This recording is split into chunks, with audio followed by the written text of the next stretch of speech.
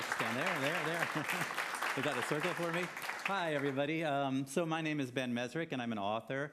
And I am here to talk about UFOs, but I'm going to talk about how I got to UFOs because my parents get very upset when I just talk about UFOs.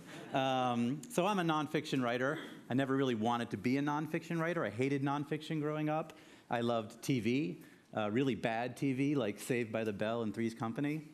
And my parents, fearing the worst, made a rule when we were little that we had to read 2 books a week before we were allowed to watch TV. So I became a speed reader so that I could watch Three's Company.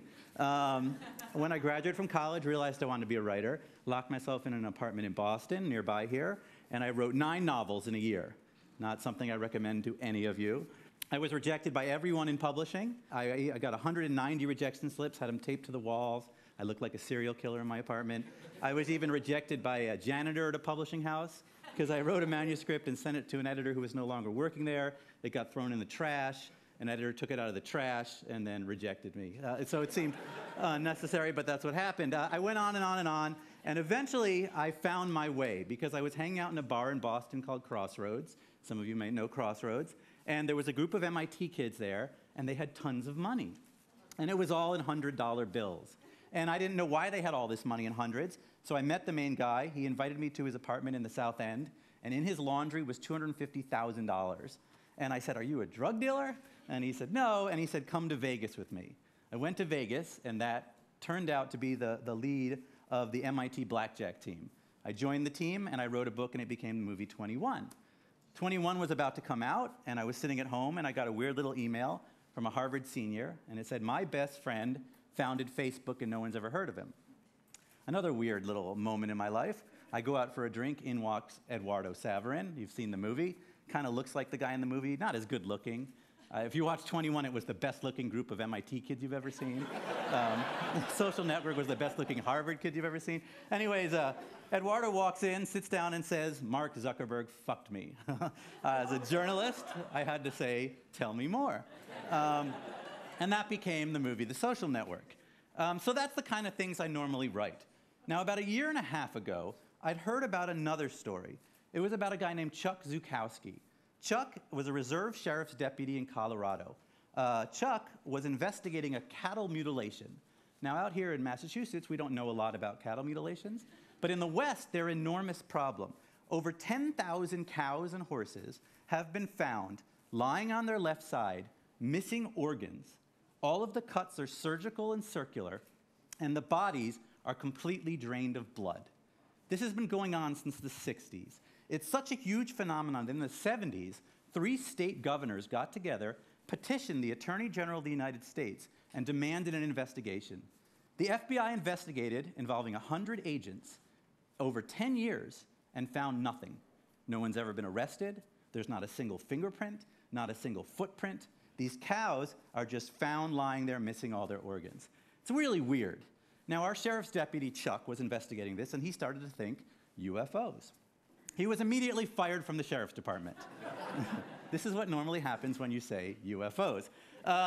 Anyways, he decided to become a UFO hunter. He got an RV, filled it with his family, and started going up and down the Midwest looking for UFOs.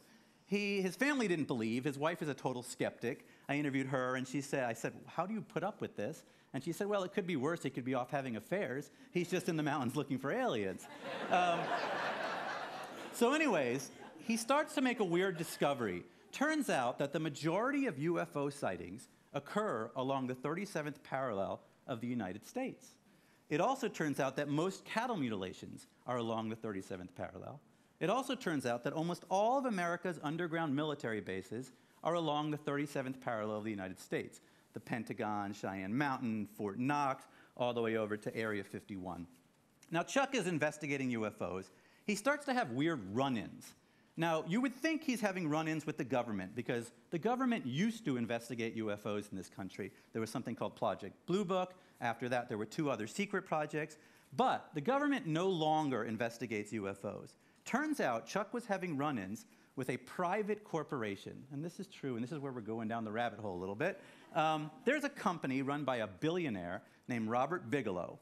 Robert Bigelow made his money from Budget Suites of America. He then put most of his fortune into something called Bigelow Aerospace. You might have heard of it. They have pieces on the International Space Station. They make something called the Transhab with NASA, which is an inflatable gasket that astronauts can live in. They are intending one day to build hotels on the moon, was their original project. Anyways, this is a real company. Turns out for the past 20 years, they have been investigating UFOs.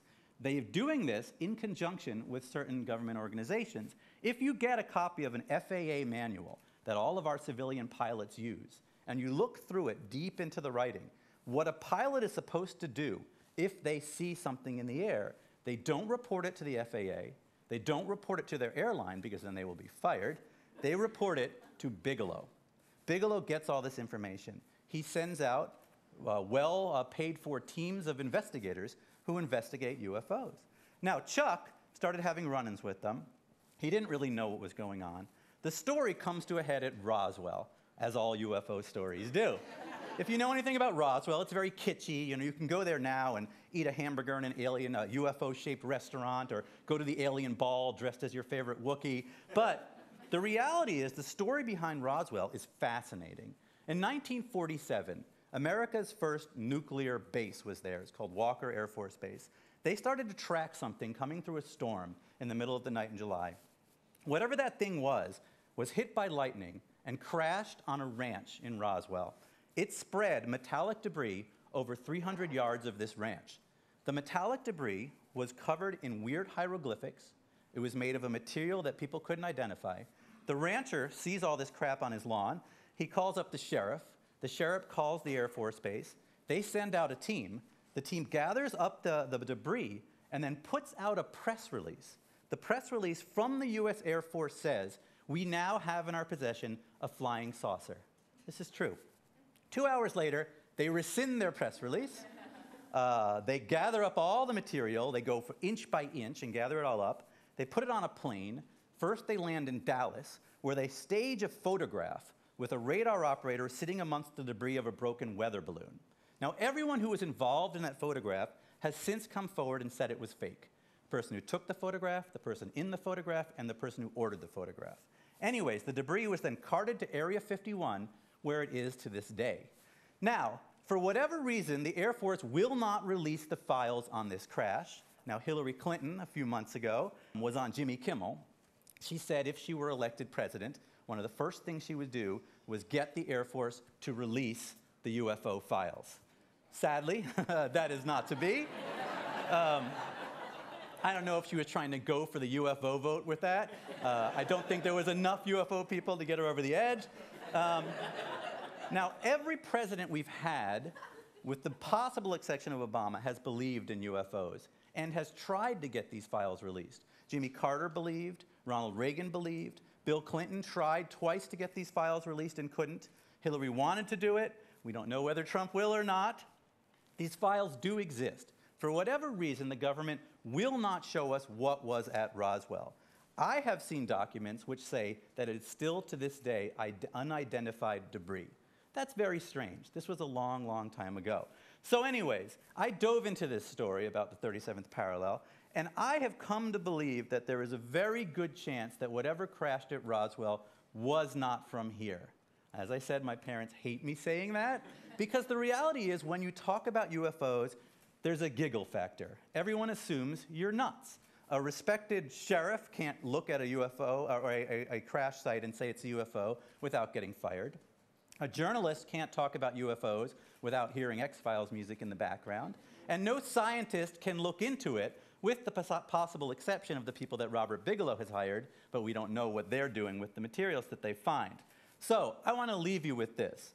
The impediments to believing that someone has come here from another planet have actually disappeared. We used to think there wasn't life out there, right? Now we're all pretty sure there probably is. We find an Earth-like planet almost every day.